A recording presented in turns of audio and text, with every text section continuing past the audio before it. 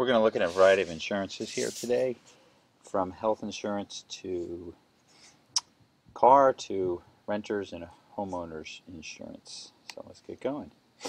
First of all, why is insurance important? You have to think that should you protect yourself from the worst? Do you think you're ever not going to be healthy? And usually when you're your age and a teenager in high school, you're thinking you're very healthy, nothing's going to happen wrong to you. But for example, the highest incidence of injuries come from driving a car when you're a teenager and into your early 20s. Hence, car insurance is so expensive through 25 years old. So that's a good reason to do it. If you don't do it, something catastrophic happens. You could be in debt for years. You also want to protect yourself against a fire in your house or someone stealing things or getting a car accident even if you don't cause it. So for car insurance, collision is anything that you've collided into. Anything you've collided into.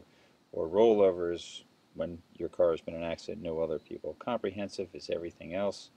Tree falls on it, lightning hits it. A baseball, I saw a baseball once hit a car in a game. That's comprehensive. Liability is going to be, as you can see, to pay for other people's cars or their medical, but not your medical. Your medical is going to come under your personal injury. And of course, you do have to pay for it if someone else doesn't have insurance. Somebody has to pay. So think about it. Jose was driving to Streamwood High School. As he was turning to school, he was rear-ended. So that would be back into collision. Jose's head hit the steering wheel and he was transported by ambulance.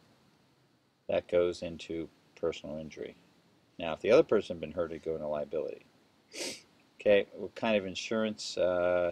Kathy's leaving the hot dog. She's backed into. That goes into collision. Okay, Matthew's fishing at Fox River. His car is unattended. Someone stole it.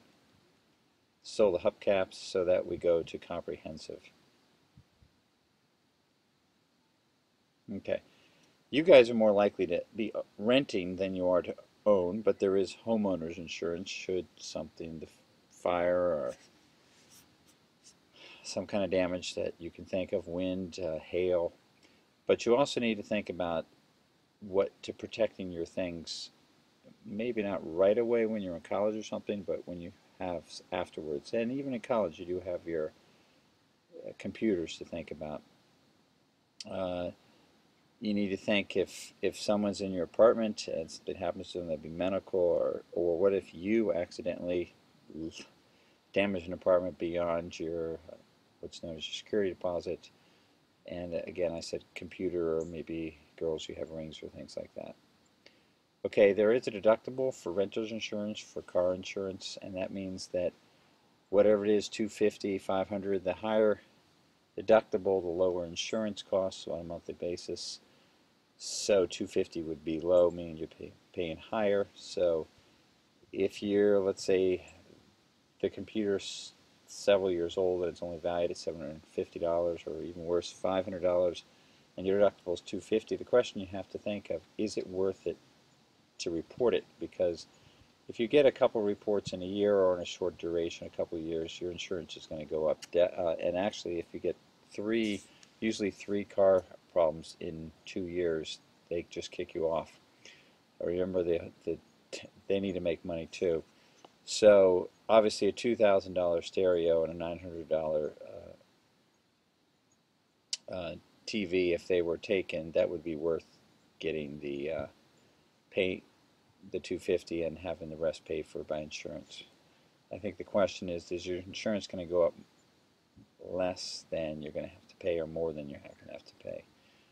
Okay, so you can read that one and do it on your own. And you got a couple scenarios. For example, we host a Halloween party. The next day you realize his iPad's going and it's MP3. Well, that's much more than the $250 and probably less than the price of the insurance would go up, so it'd be worth it to claim it. Okay, floaters and riders. Just in terms of if you have expensive things, and this would even be in your homeowner's insurance, for example, you can see the list there. My wife, for example, we have her wedding band insured putting bans. Okay, and then health coverage. I think you should always have health insurance, but not all employers have covered in the past. Walmart is traditionally known for even fully employed in the first several months not doing it. Obamacare, which is a extension of Medicaid, is requiring more people to get it. More people who have chosen not to be covered because they work part-time or they're seasonal, and now a lot of them are going to be fined if they don't pay it. Also, pre-existing conditions. This is something the Clinton administration started. Means that a lot of people used to not, they might not like their job, but they couldn't leave it because they had cancer or some other big illness. So now you can you can go to another job. You can't go to another job from the one you have, and even if you have a significant problem. And obviously, again, you want to look at the costs of health insurance when you guys get jobs. It's not just the tag of how much you're making that's so important, it's how much are you going to pay for the insurance. For example, I pay a lot less insurance for my family than someone who is working on their own. Okay, so these are the things you've learned, and you can stop the video and go through that.